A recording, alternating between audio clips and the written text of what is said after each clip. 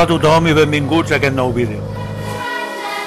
Comencem la filmació d'avui des de Móra la Nova, de la comarca de la Ribera d'Ebre, encara que nosaltres hem sortit de la comarca del Garraf. Farem aproximadament uns 370 quilòmetres de recorregut. Comencem.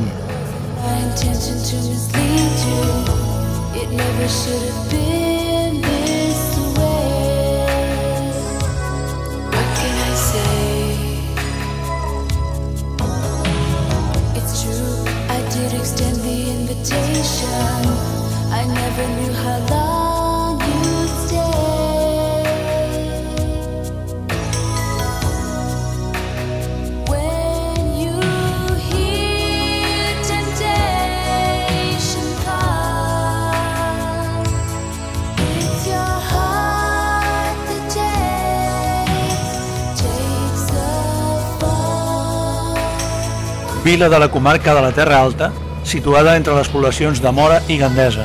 S'aplega amb un tossal de 337 metres d'altitud, en turó de la Montera, a la vora de la Serra de Cavalls. L'església del poble està dedicada a Sant Pere Apòstol. Fou escenari de la batalla de l'Ebre a la Guerra Civil Espanyola entre el juliol i el novembre de 1938. Com a conseqüència d'aquesta batalla, Corbera d'Ebre va quedar completament destruïda i els seus habitants es van anar traslladant a la part baixa del turó, a banda i banda de la carretera. La zona abandonada és coneguda popularment com la Montera o el Poble Vell.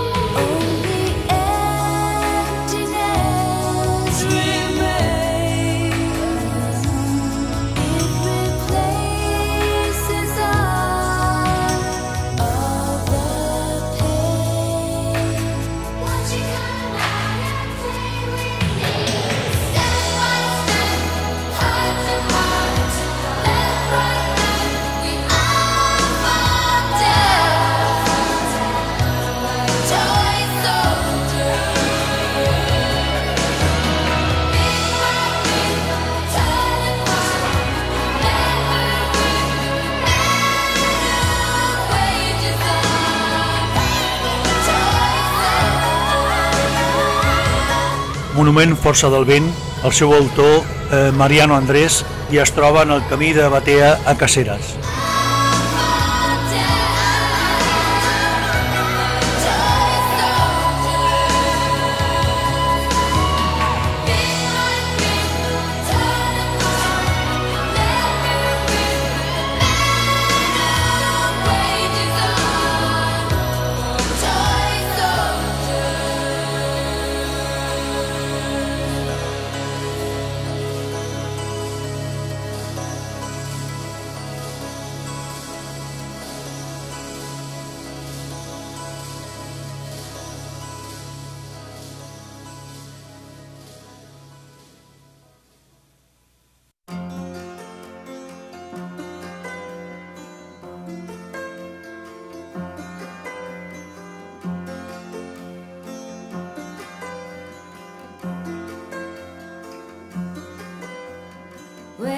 minute, baby.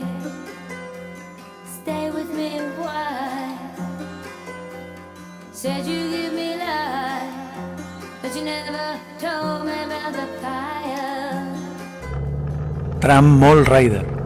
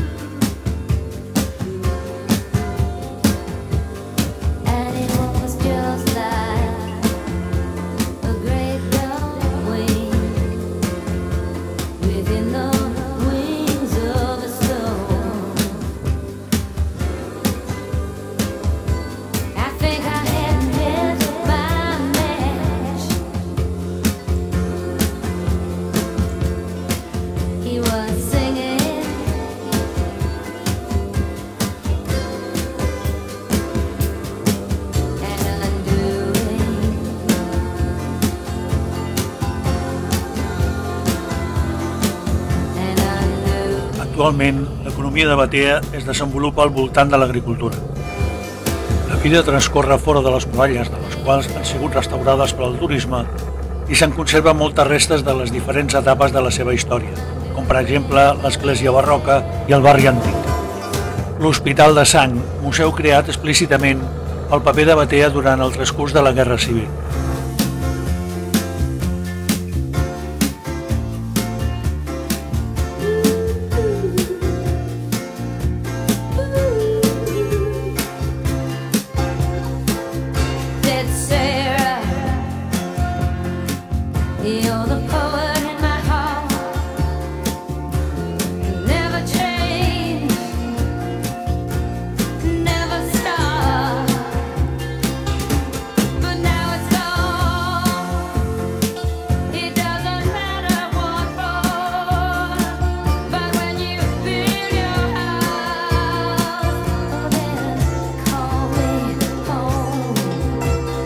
Des de l'entrada de la democràcia s'han construït diverses infraestructures, un pavelló municipal, un institut, s'ha reformat totes les vies de comunicació al poble, s'ha construït una residència, un centre de dia i hi ha plans de crear un nou camp de futbol i unes piscines cobertes.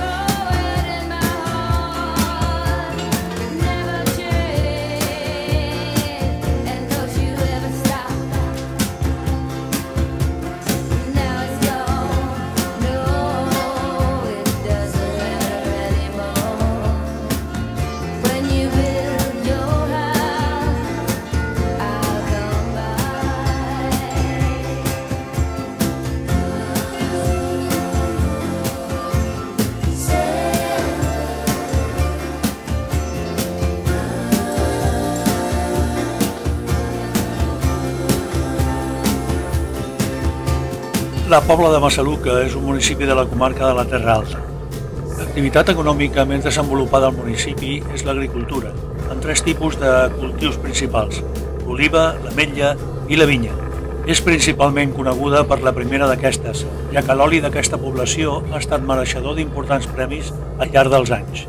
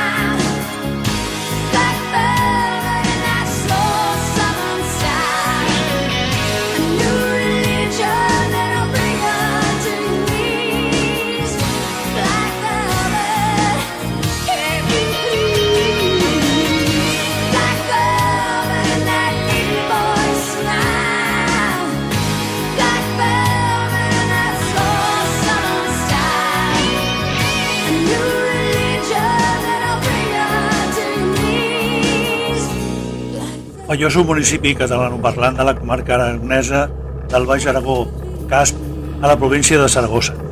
El poble va ser escenari de la fase inicial de la batalla de l'Ebre, on la 42a Divisió Republicana va iniciar el pas del riu per aquesta zona la matinada del 25 de juliol, però finalment va quedar encerclada a la zona dels Aüts.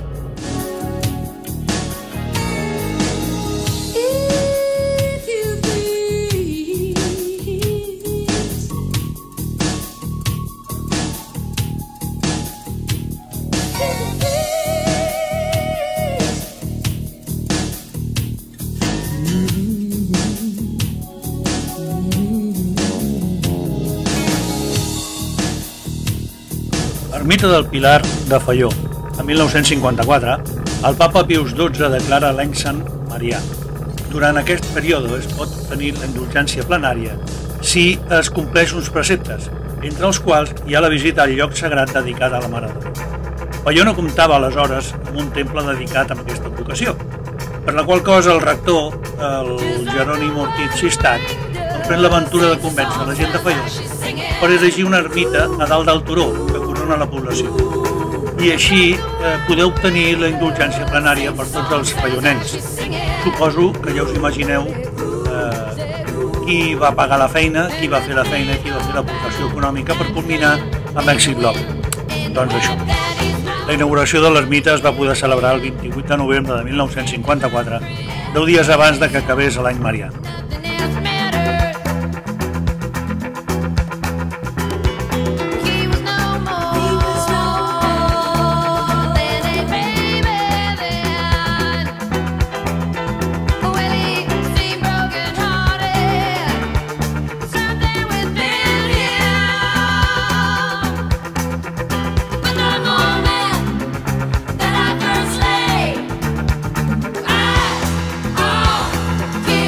Oh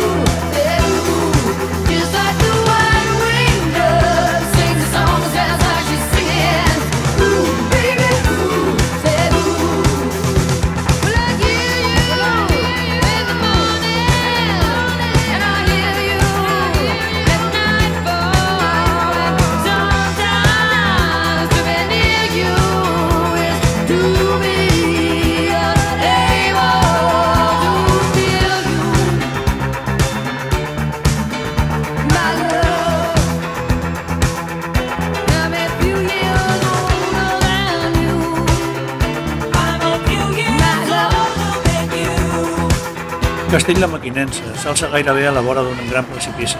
Sent una massa tancada de força alçada, la seva planta és un quadrilàter irregular, amb 7 torres rectangulars, excepte una, que és curiosament la planta pentagonal. 2 torres flanquegen la petita porta d'entrada, que és semicircular, sota escut i protegida per una guarda.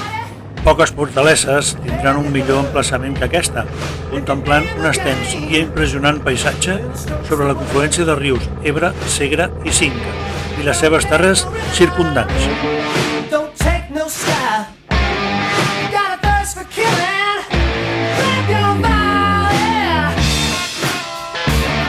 No deixa de sorprendre que els Montcada escollessin aquest niu d'àguiles per la seva mansió fortificada. L'edifici és un autèntic castell-palau, un dels millors de l'art gòtic que va deixar a la corona d'Aragó durant els segles XIV i XV.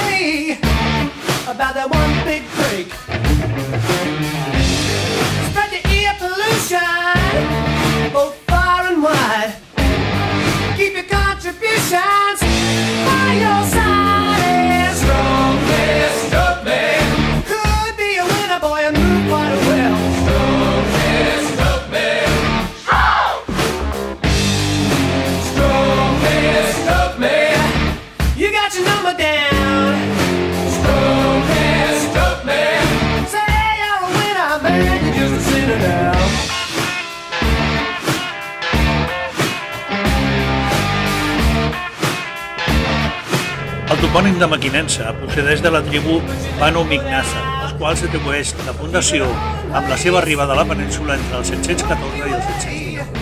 Durant la Reconquesta, Alfons I la va ocupar en 1133, encara que els almoràvits la van reconquerir poc després i va ser reconquerida definitivament per Ramon Berenguer IV el 1149. Mequinensa va passar als dominis de la família noble dels Montcada, senyors de la baronia d'Aitona.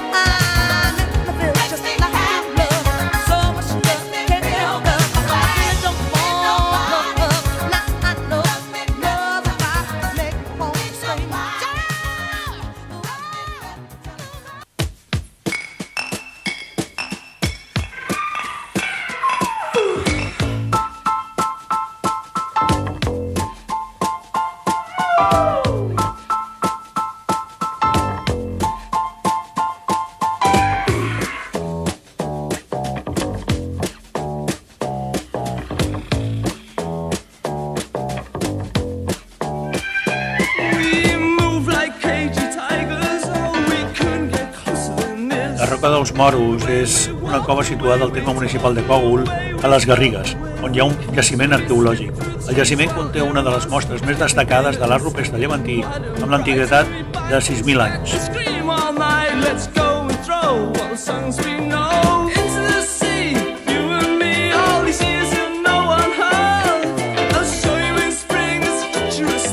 A la balma de la Roca dels Moros es troba un centre d'interpretació i el conjunt està preparat per la visita del públic. Les pintures de la Roca dels Moros foren declarades per la UNESCO Patrimoni de la Humanitat en 1998.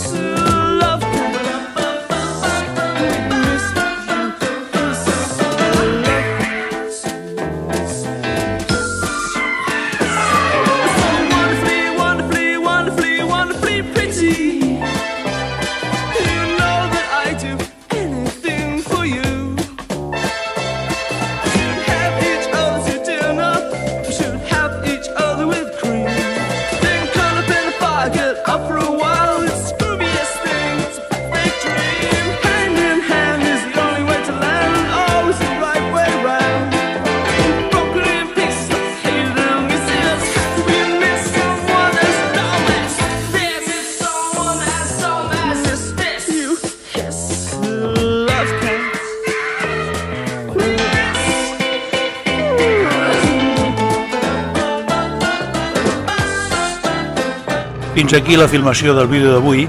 Per finalitzar, recordeu, si us ha agradat el vídeo, cliqueu el dit amunt i també a la campaneta, per així estar informats de totes les novetats que anem penjant.